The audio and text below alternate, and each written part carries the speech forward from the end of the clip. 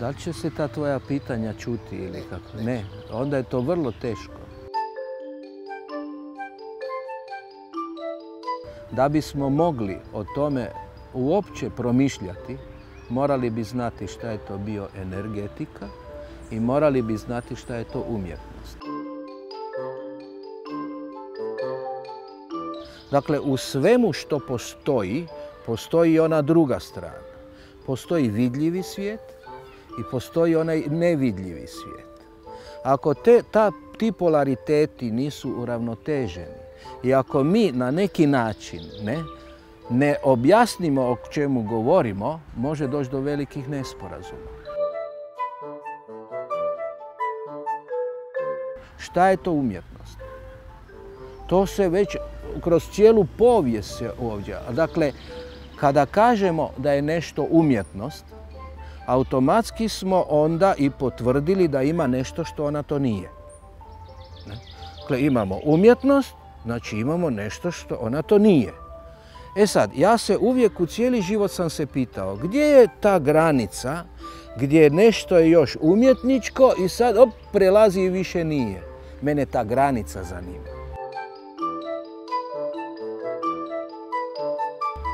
Ta granica koja dijeli ono što je umjetnost, odnosno neumjetnost, i ono što je umjetnost. Ta granica je meni suština. Ajmo sada na film. Što je suština filma? Sličice? Ne dolazi u obzir. Su filmske projekcije. Dakle, suština filmske projekcije, onaj međumrak koji se događa u projekciji da bismo mogli dobiti iluziju pokreta. Dakle, mi ga ne vidimo. Ali sad ja postavljam pitanje, šta bi bilo kad ne bi bilo tog međumraka? Nema filma. Dakle, što je suština filma? Međumrak. Sličice su one koje su zapravo temeljene na tom međumraku i omogućuje nam da dobijemo što? Novo iskustvo koje do sada još nismo imali priliku vidjeti. A to novo iskustvo je suština umjetnosti. Nije umjetnost po meni suština da ja sad pokazujem nešto što je. Nego ja pokušavam eventualno umjetničkim činom dokučiti nešto da dobijem neko novo iskustvo. A to novo iskustvo ne želim sad nametati drugome.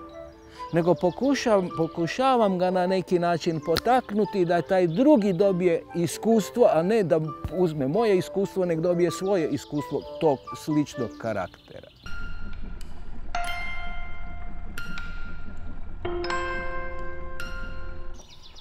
Ako smo rekli postoji umjetnost, onda je to recimo čaša.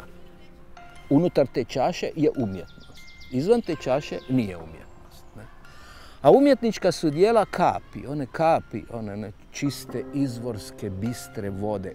Kapne jedno umjetničko djelo, kapne drugo umjetničko djelo, kapne treće i pomalo se skupljaju umjetnička djela do onog trenutka kad najedanput dolazi ono, kapneš i ono ode van.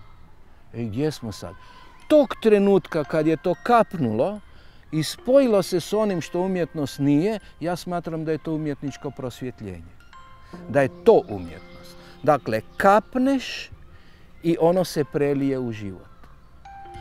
Ali moram napomenuti, bez ovoga kapanja u tu čašu, nema preljevanja. Nažalost, postoje oni koji nikak ne mogu doći do tog trenutka, ja moram to reći, a ima i onih koji dolaze do tog trenutka i tog trenutka su se oslobodili čega? Umjetnosti. Umjetnost postaje život. Nema sad ću ja idem malo u atelje pa ću malo slikat, pa idem van pa nisam. Svaki moj čin je zapravo umjetnički čin, ako možemo tako reći. Svaki moj čin je zapravo čin molitve.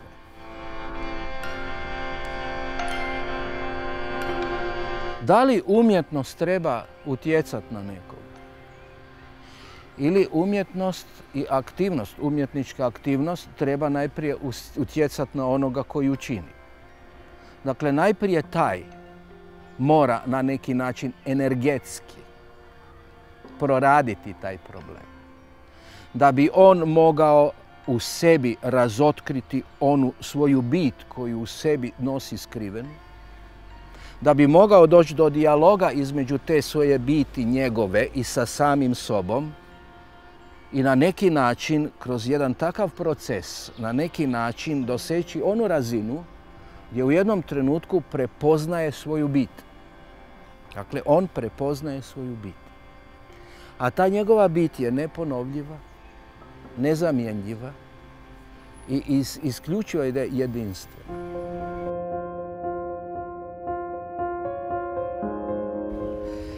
Kad je prepoznao tu svoju bit, onda na neki način on neće prenositi tu bit drugome, nego će pokušati kod onog drugoga izazvati tu bit da i on izađe sa svojom biti van.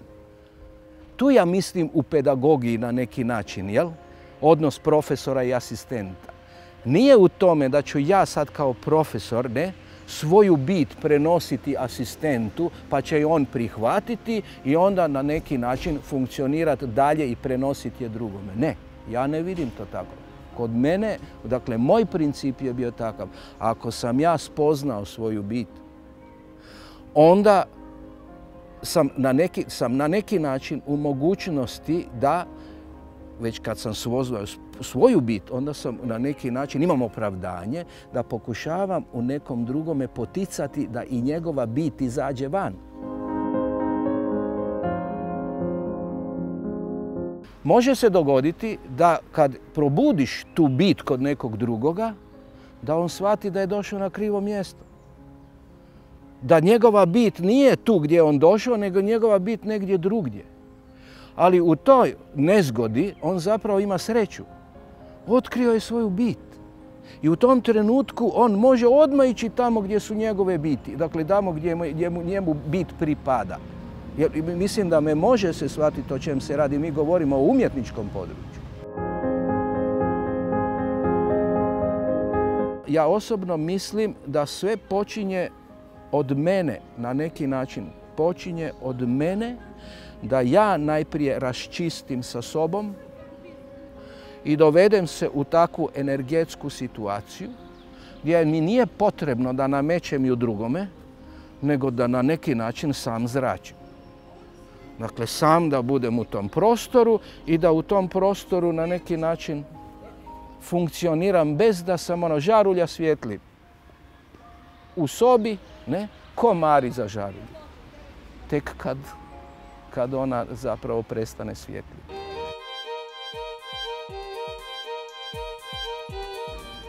Šta znači priroda? Priroda funkcionira nema hijerarhije u prirodi. Nema elementa u prirodi koji bi rekli aha, ovo je važnije, ovo je manje važno. Ono što je bitno, što mi uvijek gledamo nešto sa jedne svoje vlastite točke gledišta i tu nastaju problemi. Evo, ja ću sada sa publikom odraditi malo nešto. Evo, ja sad pomaknem ovu ruku ovako. Ja kažem ova ruka ide s lijeva u desno. Ja ne vjerujem da će se publika sa mnom složiti. Ali će mi povjerovati jer je to moja ruka, je li tako? Ali da sad recimo neko prođe između nas, ja kažem taj koji je prošao išao je s lijeva u desno. A oni kažu, nije, s desna u lijevo. Sad sam ja u neobranom grožđu. Ja sam jedan, a tam ih ima jako puno. I oni su u pravu. I ja se moram prilagoditi njihovom pravu. I pazite, tu nastaju temeljni problemi.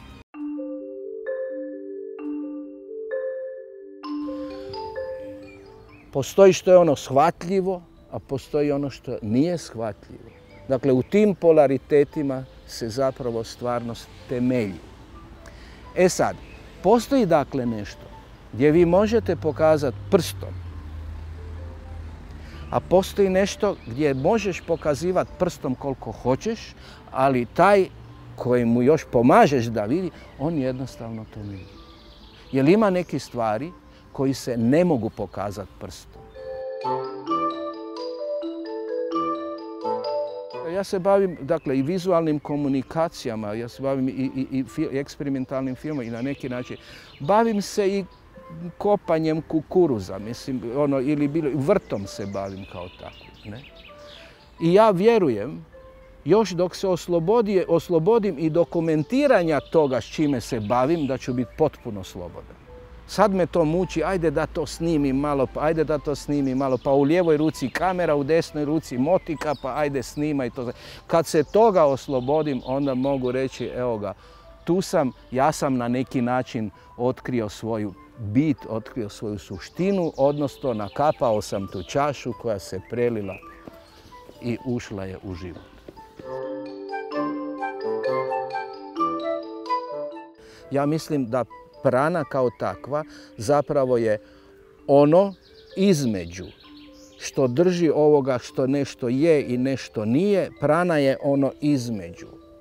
Onog trenutka kad shvatiš to između, onda ti više nije potrebno ni jedno ni drugo, jer ti si onda u prani, a ta prana je onda nešto što zapravo nema tu, tamo, gore, dole, nego je ono trenutak sadašnjosti.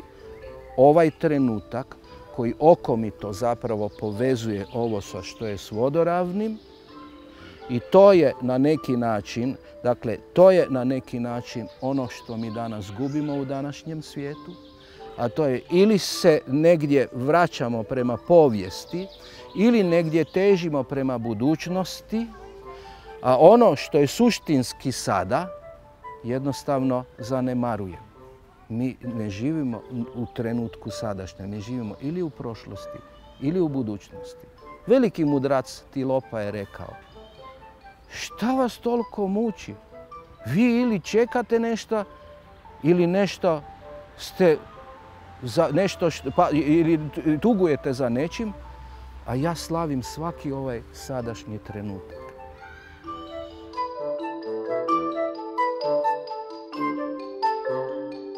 I izazov za onoga kako na neki način pomoći, ne osobi, nego pomoći kako da ta osoba pomogne sama sebi. Dakle, po mome liječenje nije da ja liječim nekoga, nego da pomognem da netko izliječi sam sebe. A to nije jednostavno. I to je i vrlo odgovorno, vrlo odgovorno. Ali kod mene je problem nije izlječenje nekoga, nego da se sam na neki način izliječi. Kako? A to je opet vežem za onaj odnos između profesora i asistenta. Jer pazite, ja kao profesor ne mogu svoj svijet prenositi asistentu, pa da ga on prihvati i onda ga dalje prenosi drugima. Nego moj svijet je taj, to je ta mogućnost da pobudim njegov svijet, jer pazite, dođete na jednu izložbu i sad kad vidite, aha, ova je iz klase ovoga, ova je iz klase onoga i ova je iz klase onoga. Ja sam vrlo, dakle, ja stojim iza ovoga što govorim. Dakle, kada se svijet jednog profesora prenese na svijet asistenta, onda je to veliki problem. Ja to sad otvoreno kažem, jer neki se cijeli život ne mogu osloboditi tog svijeta. I to je veliki problem. I suštinski problem. Evo, možda radi toga i ja osobno imam problem. Ne da dosegne, nego da bude dio prane. A ako si dio prane, moraš biti jako opran.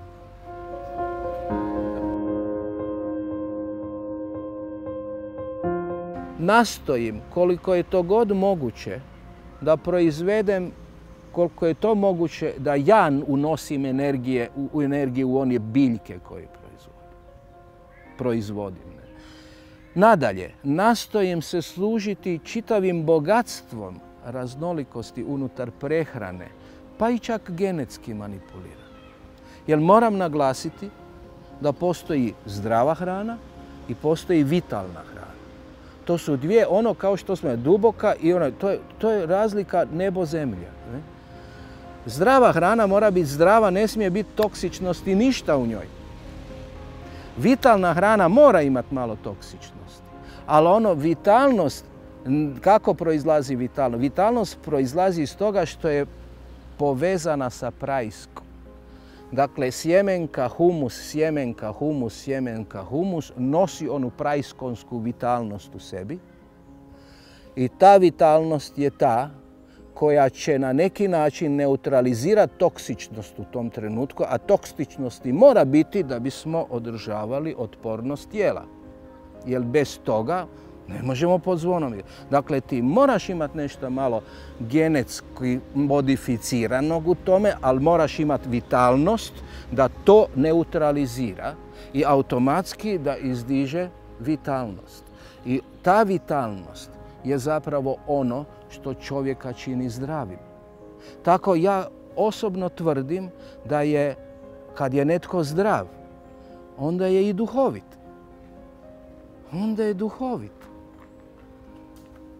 Evo sad čujemo kako jedan gospodin ovako fino trči sa slušalicama u ustima. Dakle, on je onda i duhovit. A kad je duhovit, onda to ima veze s humorom. A humor ima veze onda dakle i sa humusom. Jer humus omogućuje vitalnost biljci. Mi jedemo tu vitalnu biljku, mi postajemo vitalni i onda smo duhoviti. Ali smo iskreno duhoviti i ima humora u nama. Ne? Tako da nije potrebno da na televiziji se smije neko umjesto nas. Nego ćemo se mi smijati kad mi smatramo da se trebamo smijati. E sada, da bi imao vitalnu biljku, onda ti moraš s njom komunicirati. A komuniciraš na jednostavan način, da se baviš oko nje.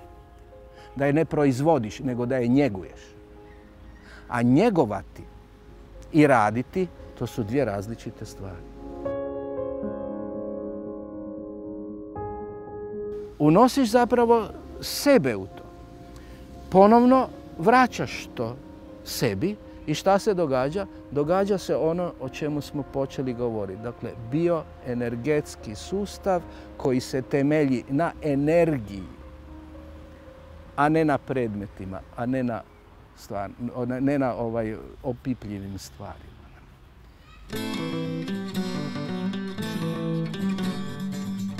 Predivni su. Dakle, ti mladi ljudi su predivni. Ne. Jedini je problem kako im pristupa. Ako im počinjemo nametati nešto, ako ih ne držimo ravnopravnima u tom odnosu takozvanog profesori ovoga, onda ja ne vidim nekakvih rezultata. Nisam ja ništa iznad njih, a oni tu. Ništa ja više ne znam od njih tu. Niti ja ne pokušavam prenositi nešto njima nekakvo znanje. Kliknu na Google pa si nađu on taj podatak. Meni na neki način pokušavam preko tih određenih energetskih i određenih duhovitosti sa određenim primjerima pokušavamo na neki način razotkriti i obraditi jedan problem koji možda to i nije, ali nam se čini da je.